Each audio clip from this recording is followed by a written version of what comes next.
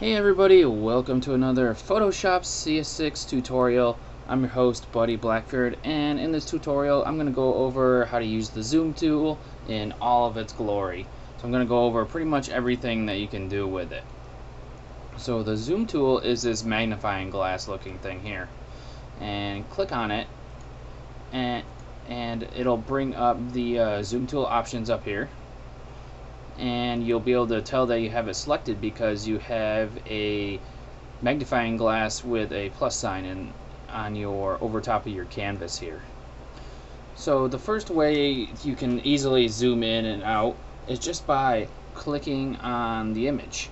So if I left click on this image, it's going to zoom me in.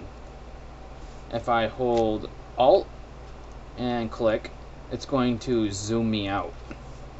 Now there's a few ways to zoom in and out using this tool, and a whole bunch of different ways to do things that you want. If you have this Scrubby Zoom selected and you hold your left mouse button down and you move right, it's going to zoom in. Oop, jeez. And if you move left, it's going to zoom out. So that's very handy. It's better than just clicking and zooming. But one thing about clicking and zooming is it kind of centers the image more over to where you clicked and zoomed. If you uncheck Scrubby Zoom, now you can make a bounding box of where you want to zoom into. So maybe I want to zoom in on these tires. So that's how you do that. Let me uncheck it. They both have their uses. They're both pretty decent. And as you can tell, like if I start zooming in on something like here and then I start zooming out, it'll automatically usually centers it for you so that your canvas isn't over here on like the corner or something like that. Now we've got a couple things buttons going on up here: actual pixels, fit screen, fill screen, print size.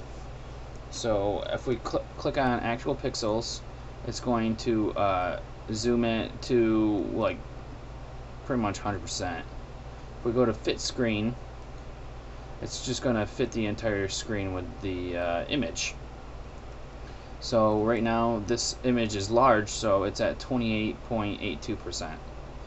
If I click on fill screen, then it's just going to fill up the entire screen, even if it has to cut off the edges.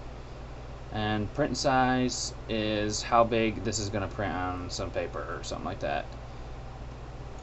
There's a little cool hotkey that you can use to zoom in temporarily, and it'll snap back to what it's at. So if you hold down the H key while you have the zoom button here clicked and drag, it'll temporarily zoom in a little bit for you. And then if you let the H key go, it'll snap back. So that's just like a cool little thing you can do if you're working and need to like zoom in temporarily. Now you got a couple checkboxes up here that are kind of self-explanatory. Zoom all windows here will zoom both of these two windows at the same time. So remember what this one looks like, pretty zoomed in there, and this one, if I zoom in, this one also zoomed in. So that's what zoom all windows means. And then we got resize windows to fit. So if I click on it, it's gonna just like try to fit it for you, and I don't really like it too much, so I don't really use resize windows to fit. Then you can also select if you want to zoom out or zoom in by selecting either the plus or minus magnifying glass there. And there are some presets, but I'm not going to get into that today. So like maybe you want to have one that zooms in a certain amount, you can set that up. Now you can zoom in also without even having to use be on the zoom tool, which is pretty neat. If you click on any other tool, so I'll click on this magic wand tool here, you hold down Control Spacebar, and you can see it turns into the zoom tool, which you can click and zoom out or zoom in. If you hold Alt while you're holding Control and Spacebar, you can zoom out. So that's just a quick way to do it, and then let go of the hotkeys to get back onto the tool that you were using, which is pretty sweet. So that's all the uses of the zoom tool. If you watched the tutorial before this, it was about the navigator, and the navigator and the zoom tool are pretty much used like the same way. So use those interchangeably if you want. Whichever way you prefer is up to you. Whichever you can work faster with is what I would recommend.